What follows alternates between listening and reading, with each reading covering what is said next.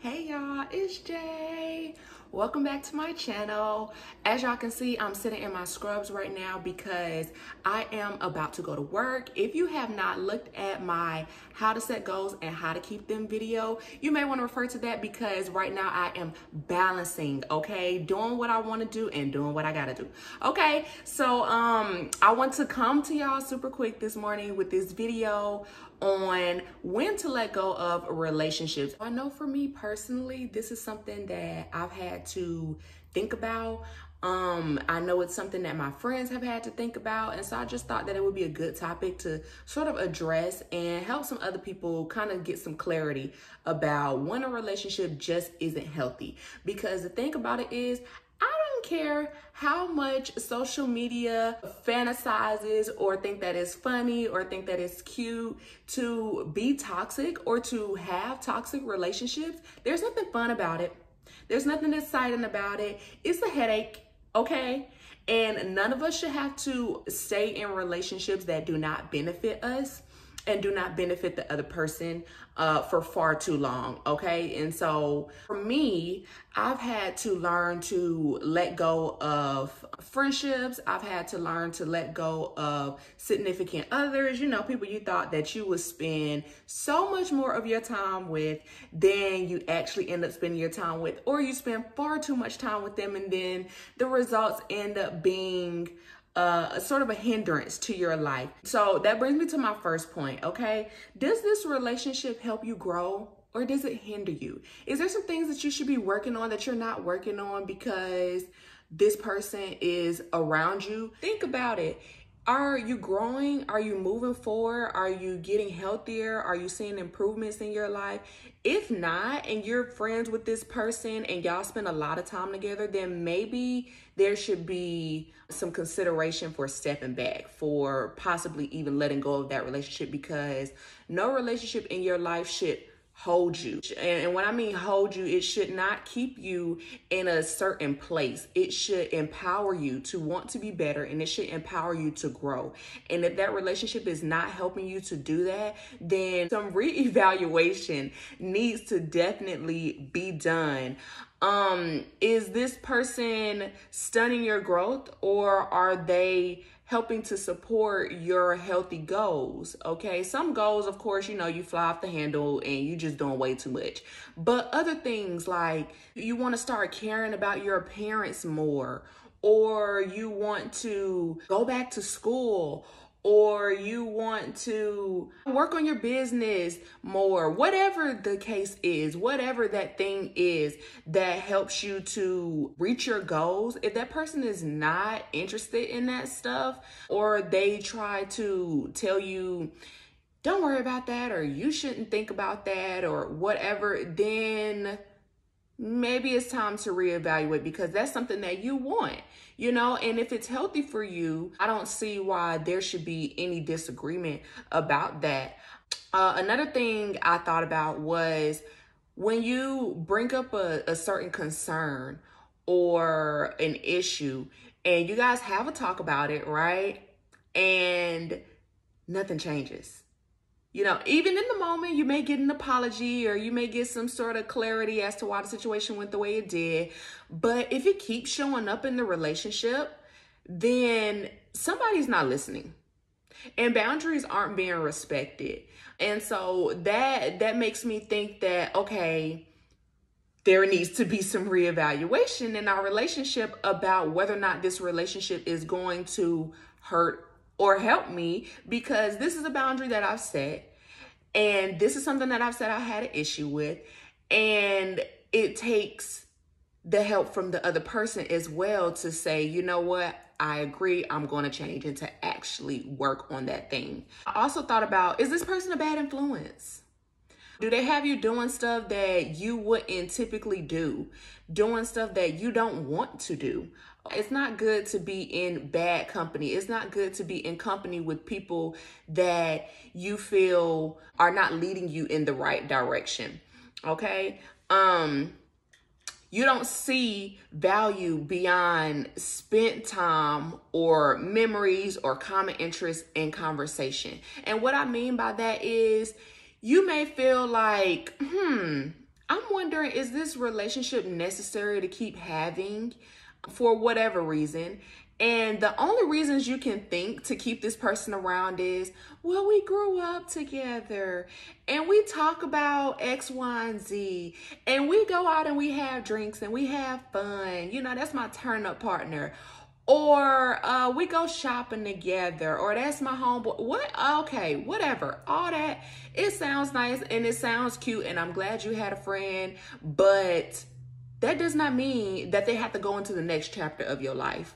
Okay, you can relate with people on different levels, on more meaningful levels, than to just say, well, this was my childhood friend, or we have common interests.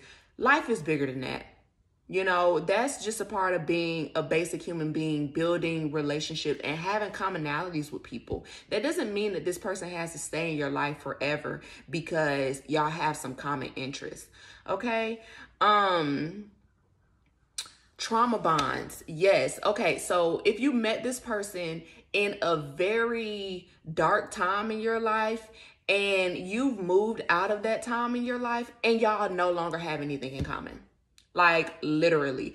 Or you have a few things in common, but the main thing that y'all have in common is the trauma bond. Being able to reminisce on what y'all were going through. If we can't see past, we ain't there no more, we moving forward, then what are we really talking about? We don't want to bond over trauma anymore. We want to bond over healthiness and wholeness if that's where we are. Okay, we don't want to keep talking about the past. We don't want to keep referring to our old selves. We want to talk about the new.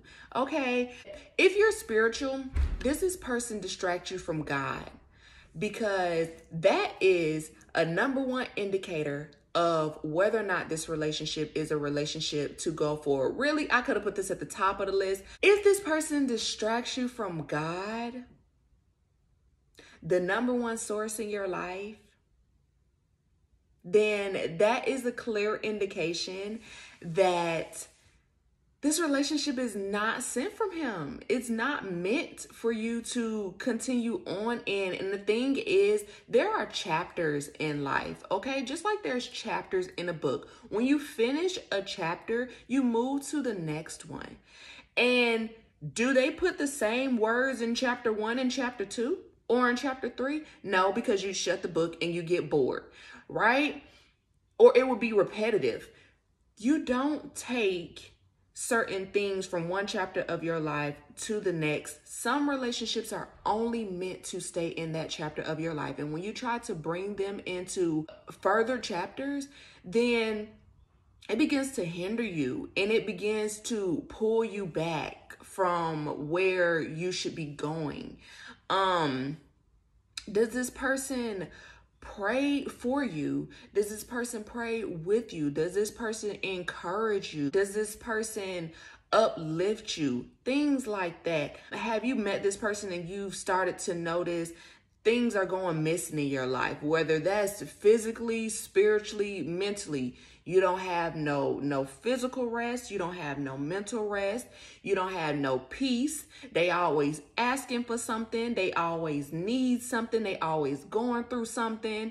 Just negativity. It's not heaven sent. Okay, God wants you to have meaningful relationships. Anything outside of that is charity work. And charity work is just as important, but we have to know the difference between when we are sowing into others and we're just meant to be a blessing to others, than to when you're talking about being in a relationship. A relationship takes two. It's a two-way street. Okay, we have to be mindful about that. So I'm going to leave you with this because I know I've talked a lot and I actually need to be running out of the door. But iron sharpens iron.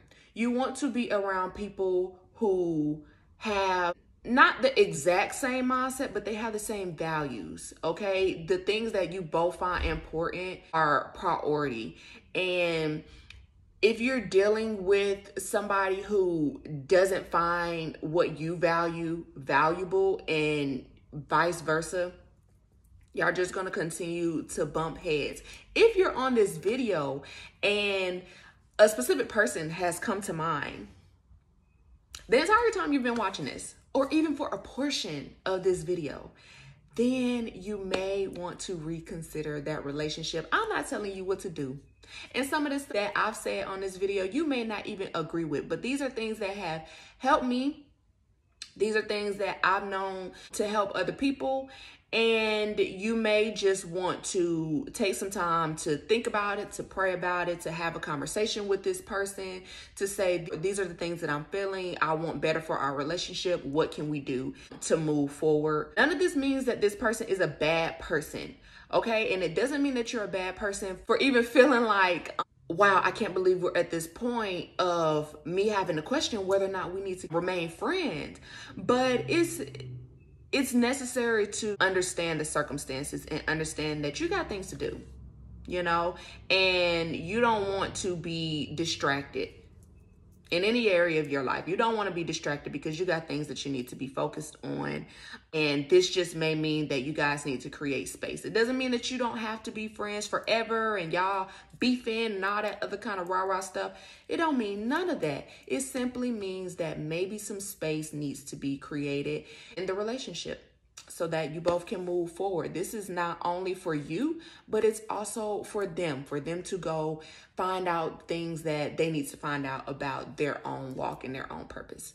Okay, so I hope this helped. I hope I didn't talk too much, but it is definitely something I'm passionate about because I have lost many of friendships, relationships, whatever. I've lost a lot of them, but they've turned out to actually not be a loss because where I am now, I wouldn't be here without letting go of those situations and making room for the new friendships and relationships that I have in my life.